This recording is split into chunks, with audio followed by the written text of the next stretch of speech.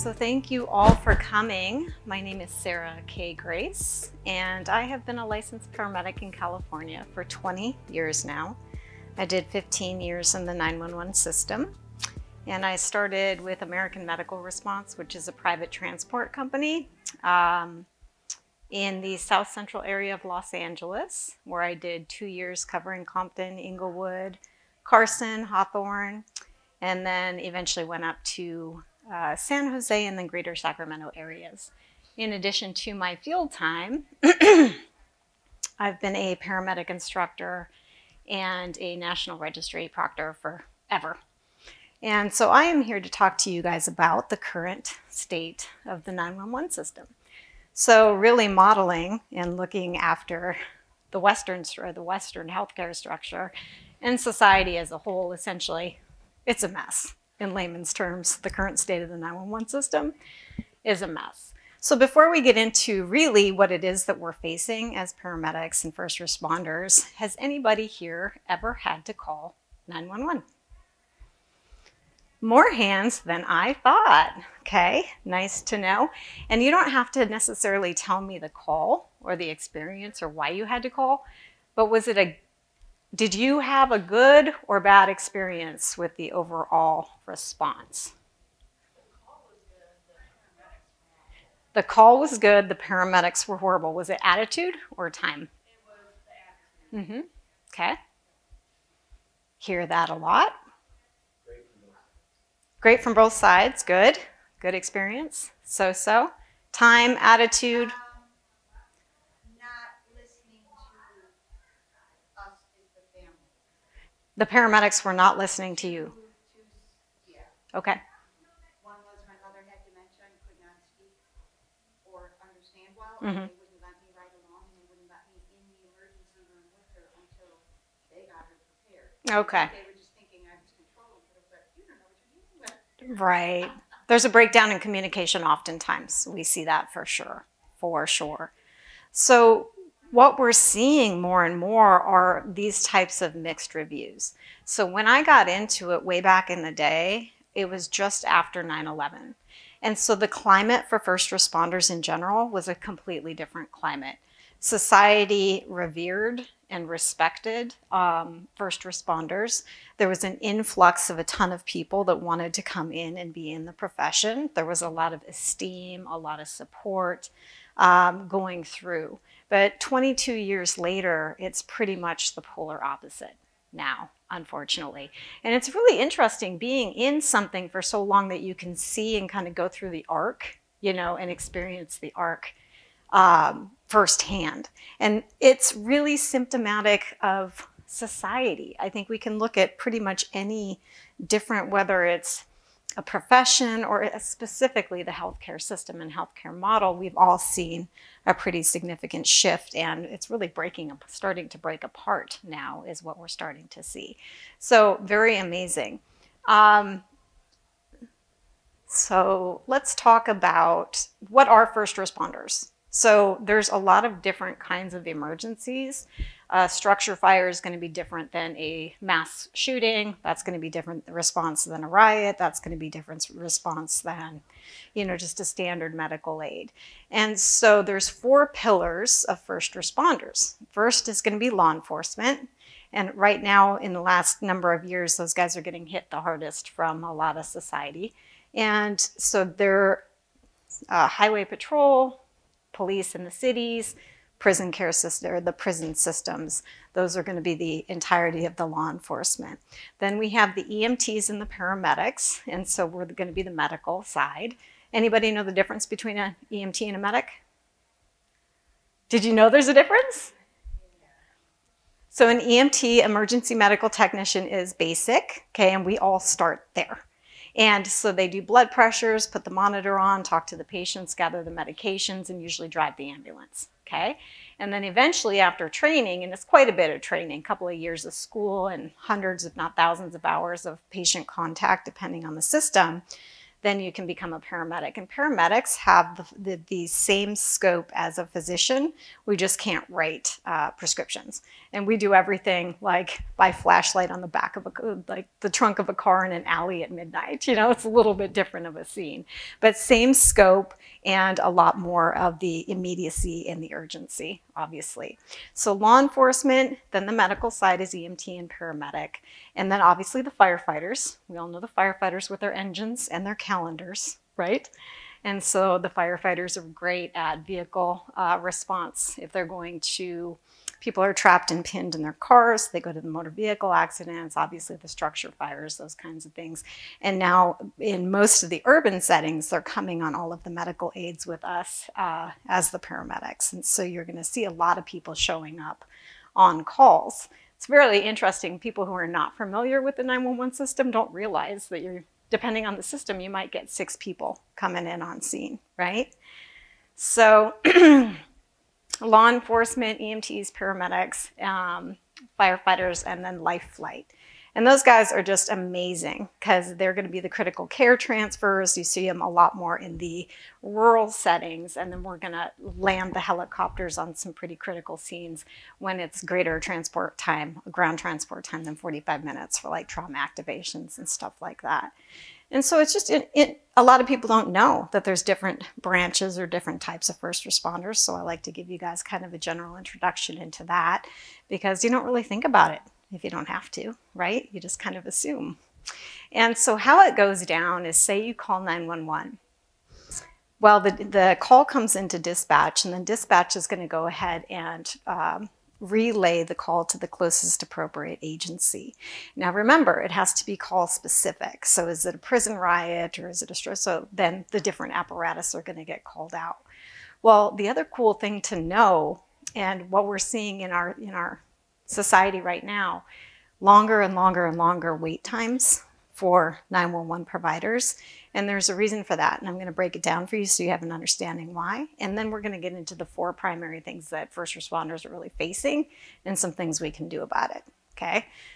So when the call comes in, it goes to dispatch. Dispatch shoots it to the appropriate apparatus and agency. Those guys get dispatched too. In an urban setting, if you ever drive, you know, you're going to the grocery store, you're going to Starbucks, whatever, you notice that there's fire stations kind of dotted throughout your city and then maybe throughout your county. Well, there's a reason for that. And the reason is because in an ideal world, there wants to be a 6 to 7 minute response time in a city for any 911 call.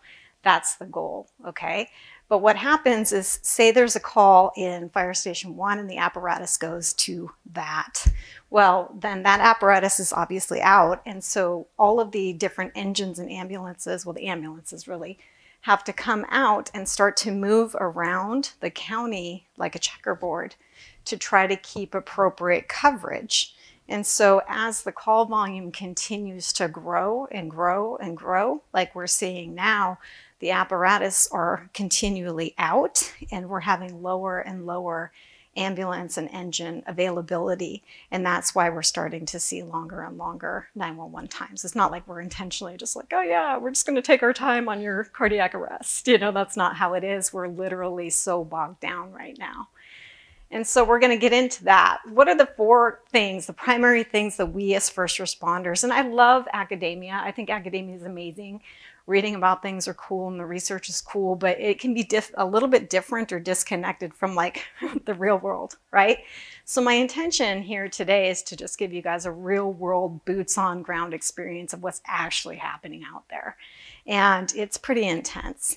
So first responders by nature, we're different. We're a different breed. Like everybody's running away, we're running towards it. So there's something in us that's wired that way. A lot of us are very type A, a lot of us are very masculine, like oriented, very aggressive, kind of alpha by nature, and that's great. We need people like that who can kind of thrive in those pressures, right? But even, hi, welcome, come on in. Even those of us that have been in that and are wired for this type of thing are really feeling the pressure cooker of what's been building over the last 10 to 15 years. And we're at a boil and it's just about to to pop realistically. So the number one thing that we're facing is unsustainable call volume. 240 million calls a year, just in the US alone. That's 6,000 calls a day and growing, okay? And I thought this was amazing because in 2023 now, 75% of the 911 system is still volunteer in the US. Did you know that? 75% is still volunteer. And the volunteers, bless their hearts, again, they're choosing to do this. This is a calling. We're doing this because we want to help genuinely. And they have less training, they have less funding, they have less apparatus, and then they're definitely going to have longer response times. But 240 million calls a year, 6,000 calls a day, much of which are being handled by volunteers, okay? And the majority of the 911 calls placed daily are actually non-emergent.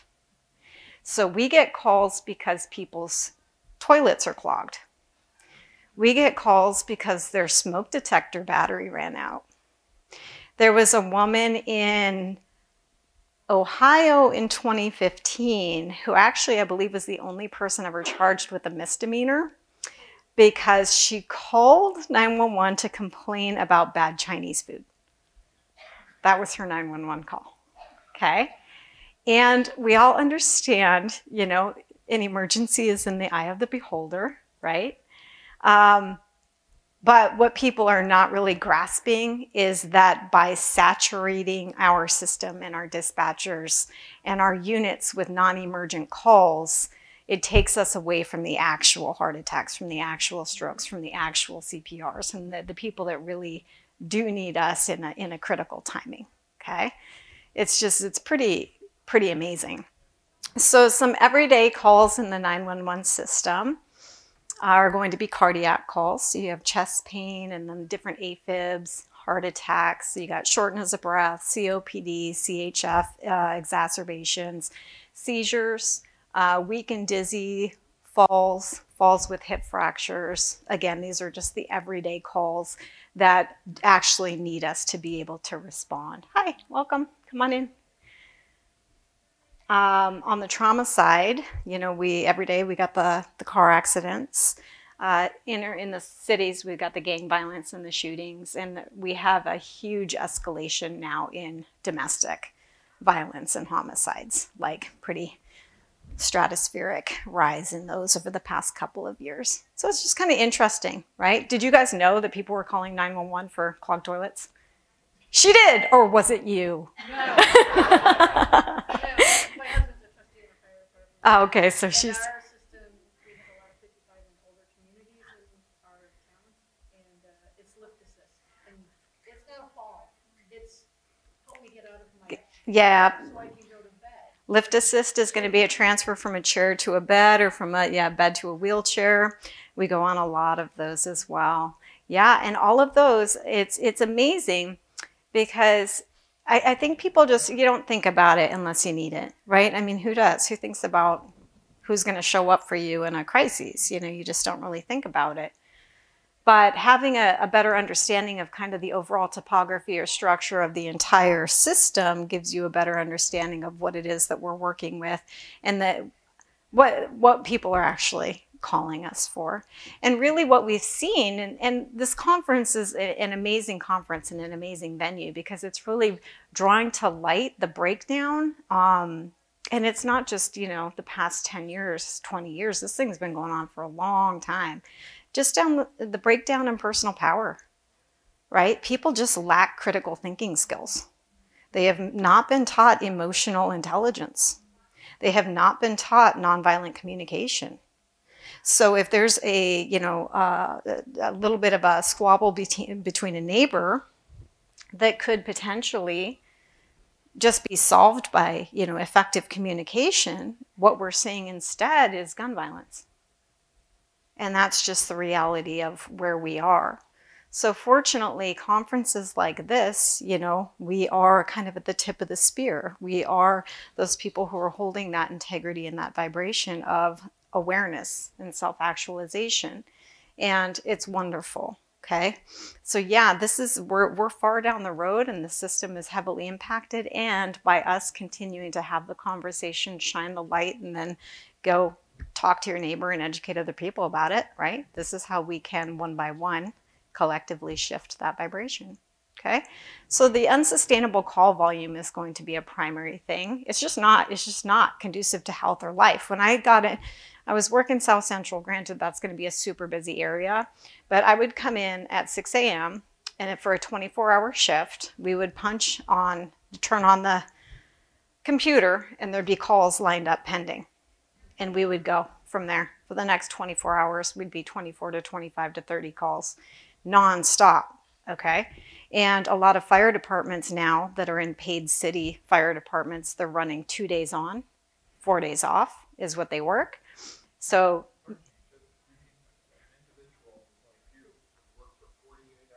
that's what I'm saying. That's the common structure right now. No, you sleep when you can and you eat when you can. Yeah. And so it's easy if you're in a station that runs 5 calls a day, but that's less and less unless you're in a very rural setting. So when I was young and I just started out and I was green, I wanted that type of call volume for the experience. But as you mature, just like anything, it'll just grind you to a pulp. It's just not sustainable. And you have to understand that we're dealing with the darkest elements of the human condition in mind. We're dealing with the worst of the worst aspects of people every single day. Day in, day out, year after year after year. And it just wears on you.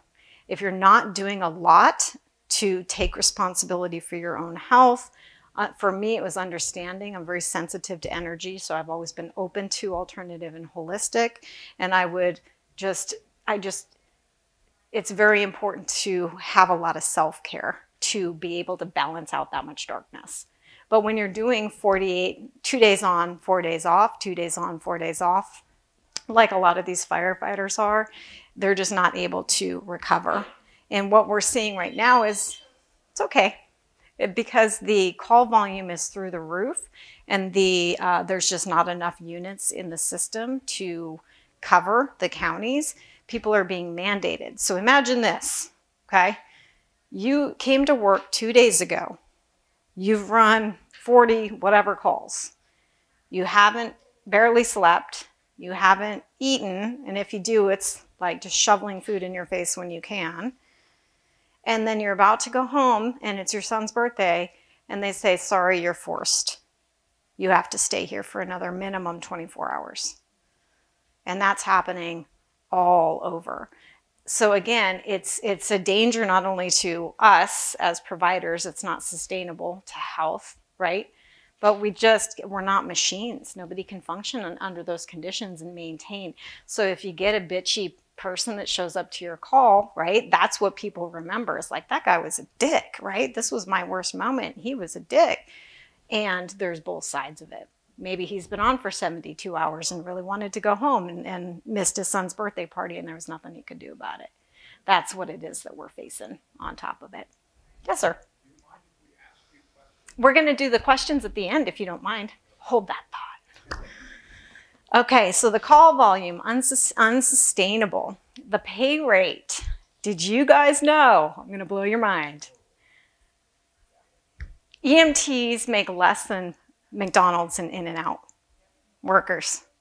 So the person that's running the CPR on your spouse is being paid less than somebody who is flipping burgers. Isn't that amazing?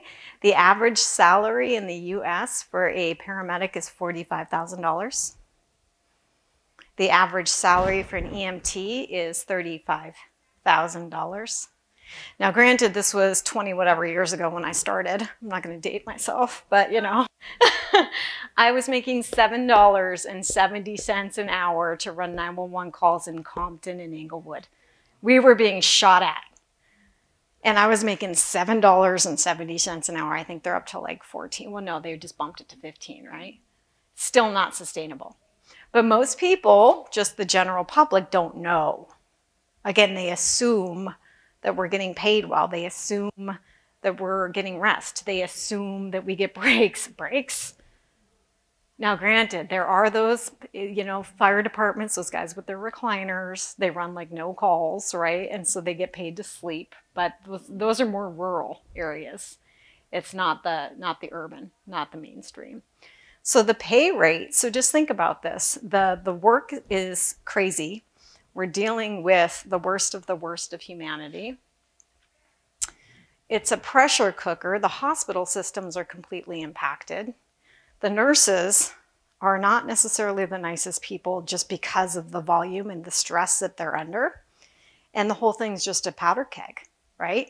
So here we come with more and more and more people that we're transporting. And a lot of people that I work with were full-time paramedics, and they had to have second jobs to provide for their family. Most people don't know that, right? So burnout, obviously, it doesn't take very long to burn somebody out in these conditions, right? Again, when we're young and we're green and we're in our 20s and we're just starting out, we all want that, but then it just collectively takes it out of you. So the number one, I've written a couple of books. We'll talk more about this, but I wrote this book, Holistic PTSD Recovery for First Responders, Military, and Their Families. And here's the deal. First responders, like I said, we're pretty alpha.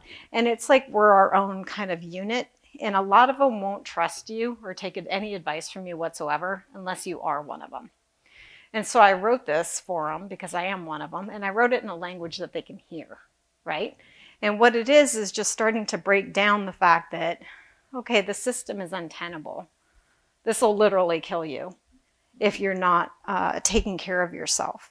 And so I start to introduce some of the holistic stuff that most of us know about, EMDR, infrared, like yoga, meditation, the basic kind of things, different stuff in there. But I interviewed a whole bunch of, probably over 100 different first responders and combat vets, and asked them, like, what is your number one coping mechanism? Guess. What is it? Alcohol. Good. Alcohol's number one. What's number two?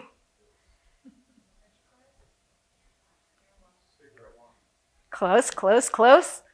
Overtime. Working overtime. Because it's like this cadence. You go on duty, you're with people who understand you, right? When you go and you're like dealing with brain matter across the freeway or the dead baby or the whatever, these are like such intense experiences that it bonds you together, right? So a lot of times what we see is first responders feeling more at home when they're at their station or at work, and they less and less are able to function in like normal home settings. They don't necessarily feel, because it's such a paradox, it's such a polarity. I remember when my kids were really little, I took them to the park, and we had just had a really bad batch of heroin go through, and we had like 14 ODs.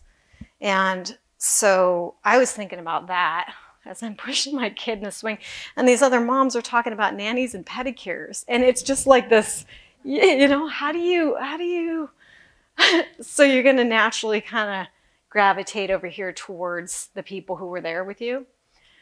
It has started to shift it a bit. It has started to open. There are more people that are starting to talk about their feelings and starting to own the fact that, yeah, I'm actually having some problems.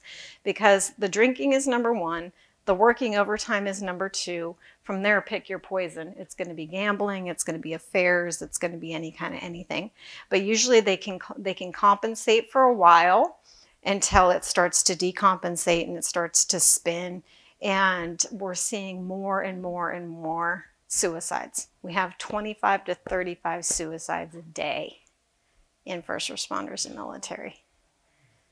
And we're seeing some guy just in LA, or it was somewhere in Cali, just came back. He had got into it with his captain or whatever, went home, came back, got his gun, shot his captain, shot himself. We had another guy just recent, and I ran calls with this one. Got off duty, totally fine, didn't say a word to anybody. Goes to an overpass on the freeway, gets out of his truck, jumps. It's just, You hit critical mass until you just can't anymore, right? And so this is just the reality of kind of what we're facing. And it can be overwhelming. It can be a lot, for sure. What do we do? What do we do about it? I don't want to be all doom and gloom, even though the 911 system is pretty intense. What do we do? Well, fortunately, as we know, and as we're starting to see, things have gotten so saturated and so compressed and so intense that it's really forcing the hand, right? If you're at 25 to 35 suicides a day, you got people going out because they got to go into rehab or whatever. You got people breaking down, their backs are going out, their shoulders are going out, they're needing surgeries because we're having to lift all these heavy people all the time. The whole system is breaking down, so we're not able to staff because nobody wants to work for less than McDonald's money to get shot at and cussed at and puked on and, you know, swung at and all of the things. This is the reality of where we are. But it's gotten so potent and so saturated that fortunately things are starting to crack open and we're starting to have these tools come in. There are more programs for first responders and for military personnel to begin the process of finding some help and having that assistance, if you will. It's slow, because again, they're alpha and they're dense, but it is very slowly starting to shift and to break open. So those are really the primary talking points. If I'm going to take questions, do we need a microphone or how do we do it? I'm going to make you work. Is this helpful, you guys? Is it insightful? What did you know? What did you not know? Right? It will, but I mean, in California, it's still not a sustainable wage, right? The Bay Area firefighters are really the only, those guys make white collar wage because of the tax base. They're the only group of firefighters really that are getting paid very well. If you go over to New York Fire, everybody knows New York City's fire is like as legit as it comes. I think they run 1 million calls a year alone, probably more now. I think now they might be at 55 or 60,000 a year now. And that's New York City Fire. It's crazy. Those guys are legit. We have a question. So how long have you been seeing this rise in suicides for one, and the other violence that you're seeing? Has this been in, let's say, the last year and a half perhaps, or since COVID, since the jabs came out? Is there any correlation that you're seeing that people's behavior has changed since the jabs were released? Everything is up. Suicide, death, violence, everything has escalated significantly in the last 3 years. Suicides within our field have been on the rise for about the last 10, but it's only people have only really started talking about it in the last 5 or so. So what we're seeing, that's a great question, because it's like, yeah, pandemic, COVID, what's actually going on?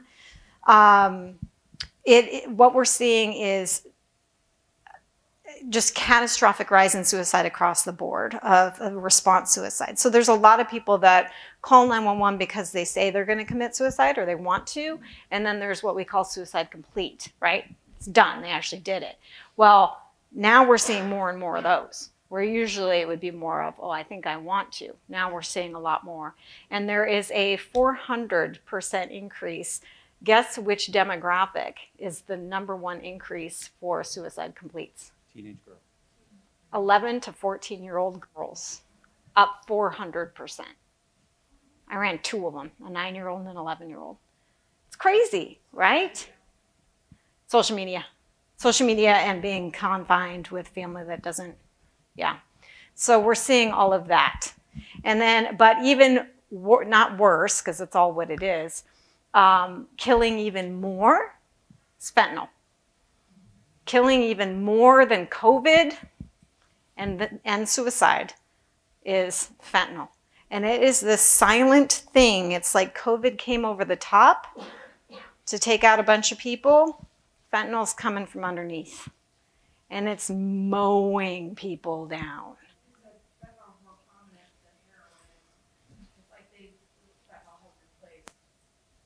Yeah, pretty much. She's saying fentanyl has replaced heroin. So what we're seeing is it's laced in everything now. which to me, it's kind of like, yeah, it may be coming cartel up from Mexico, whatever, however it does. But to me, I'm like, is that good business practice to like kill your clientele? Like, what is actually happening here, right? But we have a lot of one and dones, what we call one and dones. These little teenagers who are just going to experiment with some ecstasy, or they're going to experiment smoking some weed. It's laced. They're done.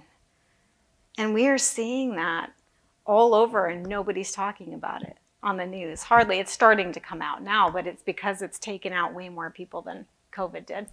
Since I have the mic, I just want a follow-up question. Yeah. Is there an association or something for first responders where you guys are speaking out? Obviously, you're here, but I'm here. Is there a bigger like network of people who are saying, look, this is a huge problem that we have, you know? It goes within the agencies. So we got a question back there. It goes within the agencies, and so there was a forced vaccination in a lot of the departments in California, and that was another thing that it was just like, talk about shooting yourself in the foot, you guys, because the people that retired out and were like, I'm not doing that. They ran all of 2019, 2020 without it, just fine. And all of a sudden in 2021, 22, they got to get what? And so they just were like, no, I'm not going to do it. Well, it comes in as a mandate. Type A alphas, you don't like dictate, you know, especially those that have been working on the front lines just fine. And so a lot of them just said pound sand, and they walked and they retired out.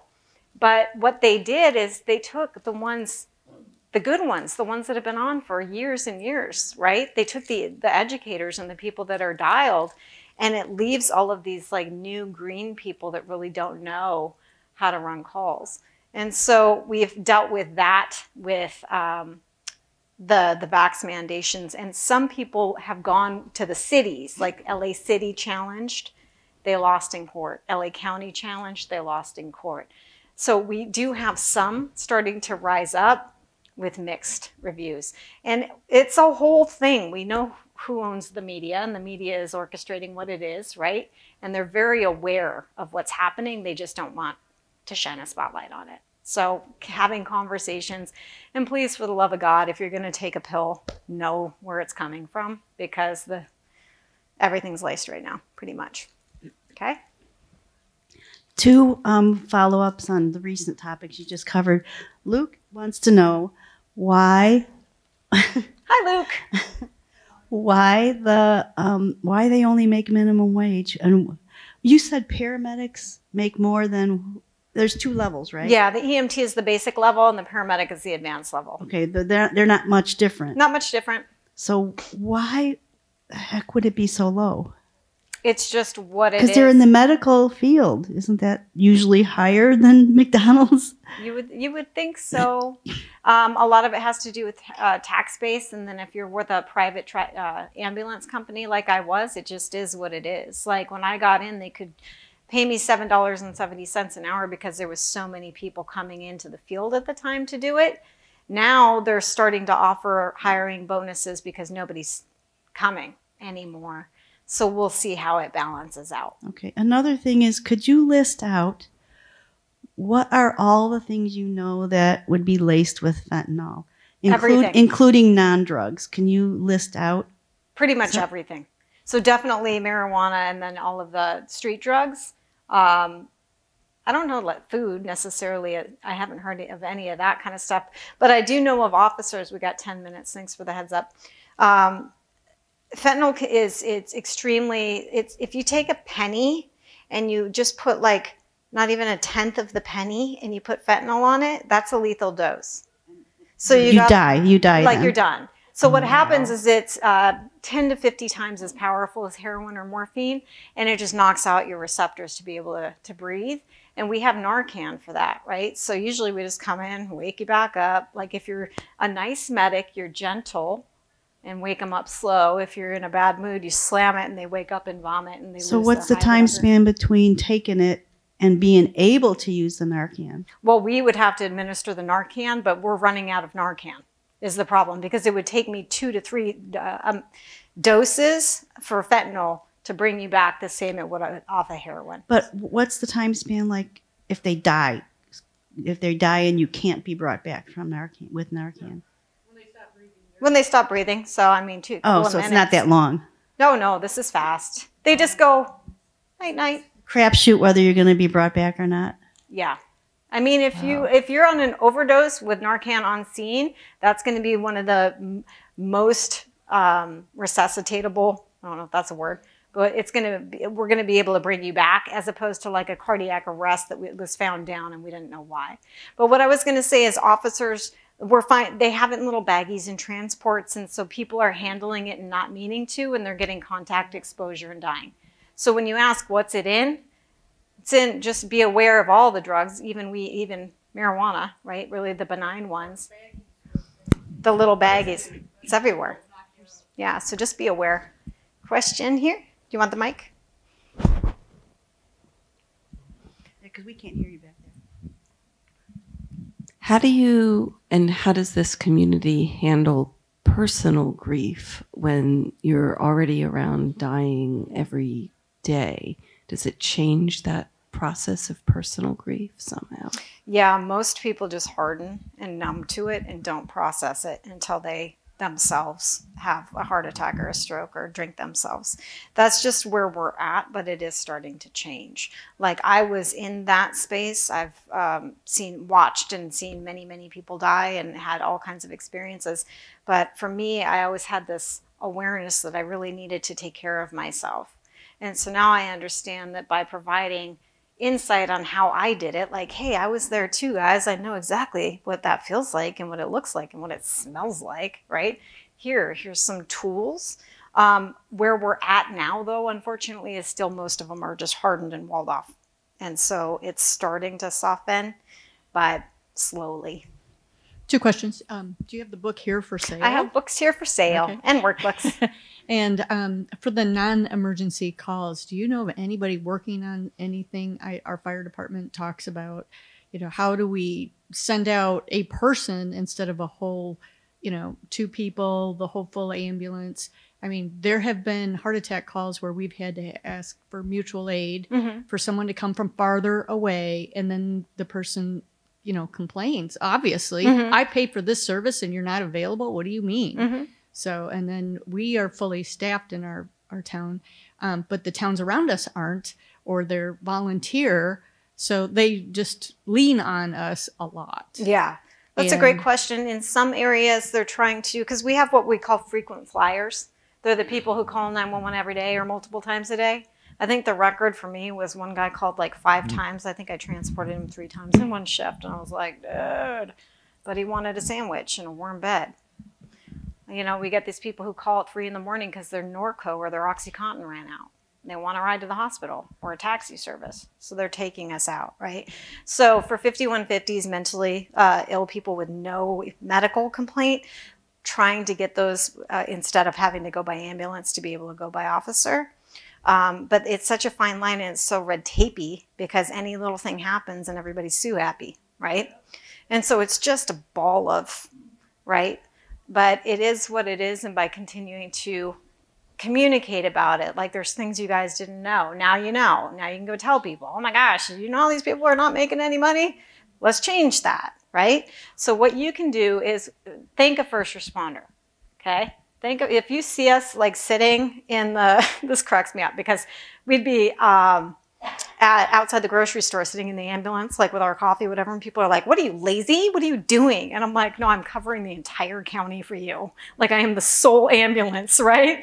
So thank you. So if you see somebody sitting in an ambulance posting, like that's what we're doing. And so thank a first responder, have conversations, it's just all of us coming together, bridging and being supportive. Hopefully this will continue through awareness. It'll continue to shift for something more positive. So one more question, then we got 2 more. Time for 2. Quick. Yeah, 2 questions. One, piggyback on what you're just talking about as far as the 911 call, the burden, who knew?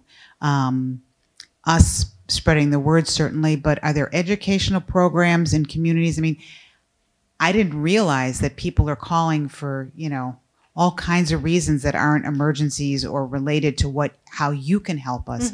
How are they educating the public on that to get the word out so people like us, everybody knows, like, this is 911. This is not. Absolutely do not call for this. Maybe do this or do your non-emergency call number, something to educate the public, because I think most of us here are probably ignorant about this. Yeah, and that's why I'm here. And so it starts here and it goes out slowly. I think different agencies have different plans in place, but it is really slow because, again, everything is an emergency to most layperson right now.